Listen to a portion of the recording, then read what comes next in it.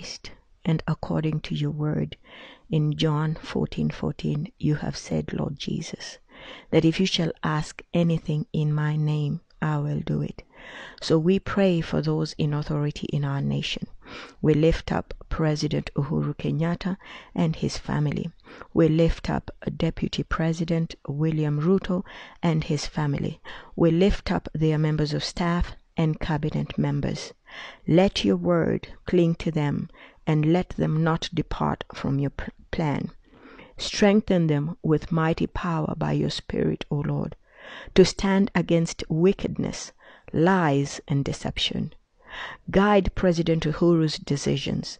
Let your light shine upon his path and show him the path of reversal for every evil way.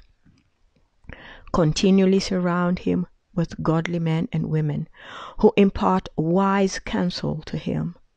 Cause the way of the wicked to be set to confusion and to come to nothing. Deliver us from the traps and snares the enemy has laid for us, and let the wicked be caught in their own devices and be brought to shame. We take authority over the plots and plans of the enemy against this nation. Let prideful and lying lips be silenced in Jesus' name. Slanderers will not be established in Kenya. We pray for our parliament, our Supreme Court, our military leaders, and our intelligence agencies. Let the wisdom that is far from above reign in this nation and be constantly speaking to our leaders. We exercise the authority you have given us to tread down all the power of the enemy. We cast down and demolish imaginations and arguments that exalt themselves against the knowledge of God and the church, and we bring into captivity every thought to the obedience of Christ. We bind forever spirits of strife and division, civil wars and tumults, spirits of hostility, lawlessness and blasphemy, and fires from hell that have burned in our cities in the past. We speak grace and peace over Kenya. We pray and believe for the voice of truth, salvation, revival, and restoration to be proclaimed and heard across our land. Grant us, O Lord, your servants everywhere, that with all boldness we may speak your word. We pray for a mighty outpouring of your Spirit with signs, wonders, and miracles. We expect the wisdom of this world, that is earthly, sensual, and devilish, to be departed and vanish until your mighty work in Kenya becomes a beacon of hope for all people everywhere.